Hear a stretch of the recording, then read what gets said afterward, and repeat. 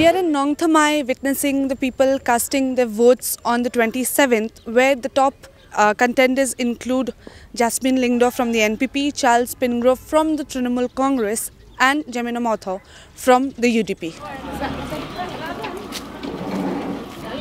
I've chosen for the candidate who we know has done a lot to contributed a lot to the constituency. Yes.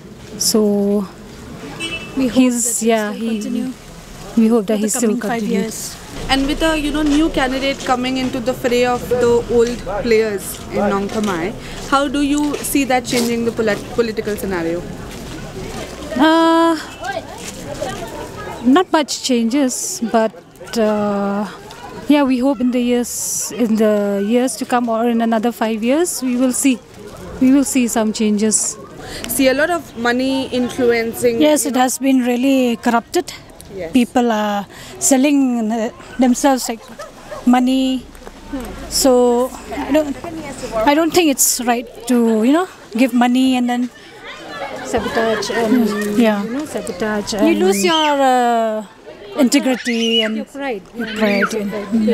Everything. Voting is not for sale. So You need to choose the right candidate, and we hope that the present MLA will still continue for the next 5 years because he has done a lot. He has contributed a lot. And how would you, urge the voters, especially the youth, the first-time voters, to make the right choice of candidate? We have talked to them, and they have seen also. I think they are aware of what our candidate has done. How do you suggest for people to make the right choice for the right candidate? Right. Very difficult question. To make the right choice, it all depends on people. But I think people's assessment nowadays is very wise. They see the capability of a candidate. It's more or less personality-based rather than party-based. This is what I feel about it. There's a lot of youngsters who have come, a lot of educated youngsters who have come. You can see management people, you can see, from other professional fields they have come into politics. How do you think a strong opposition strengthens the democracy?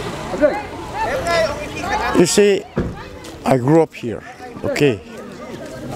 All of the years, they do whatever they want, if there's no opposition, okay?